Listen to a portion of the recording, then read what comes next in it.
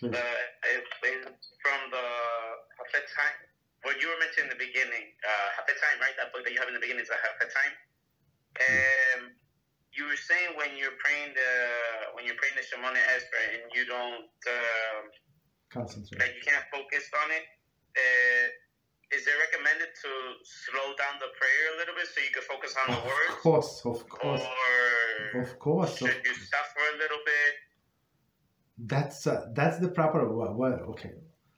Whatever you're saying, that's a proper way, and that's what Shulchan Aruch says. So if it says clearly, whatever it says. So if somebody have these improper thoughts, with like different improper thoughts, so a person must stop and try to get rid of these thoughts. He's not allowed to continue praying with his thought. He's thinking about his his neighbor, right? His neighbor's wife.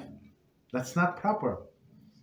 You understand? So he has to get rid of these thoughts, and there is a method how to do that. And then continue praying. Absolutely right. What we are saying in that book, it's like after the fact. So a person just space out, and he like turning the pages, and I saw a few times in my life. So I was passing someone, and he said, and he had the Siddur upside down. You understand? Shabbos. So person on Shabbos, a long prayer. So a person opened up the Siddur, and he was talking to somebody the whole prayer, and he was making this motion to turn the pages. Siddur was upside down. I don't know how long. Maybe from the beginning.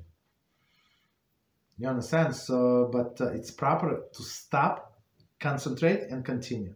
But if person like already after the fact, he's on the last 2 pages, let's say on the last 3 blessings, so try to get as much as you can. Don't just like give up to Eitzah and say, okay, I lost. No. You try to fight.